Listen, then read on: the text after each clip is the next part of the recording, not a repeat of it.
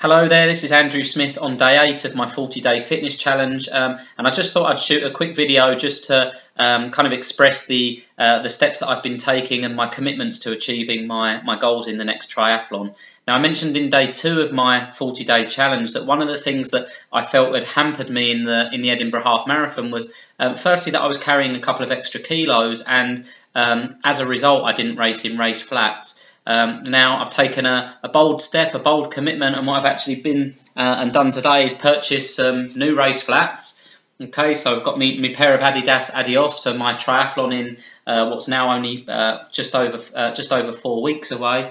And in addition to that, I've purchased myself some lock laces. So not a massive extravagance, but really what I'm trying to do is show a commitment. Now I'm 100% committed to getting my weight down to the 68 kilo mark, where I know I race best at, because then I'll be comfortable wearing my flats. I won't be concerned about knee and ankle injuries, and I think that those are the steps that are going to help me to achieve a much better performance. Okay, so I know what's worked for me in the past and what's worked for clients of mine, that it's so important to make these little commitments, however small they may seem. It might be throwing out all your old clothes that you don't want to wear anymore because you want to drop some extra weight, because you want to fit into some new clothes, or it might be going into the kitchen and throwing away all the food that you know you shouldn't be eating. So it's these tiny little commitments. I know that I'm going to be racing in those shoes in 5 weeks' time because I've just spent money on them, and I don't want that money going to waste.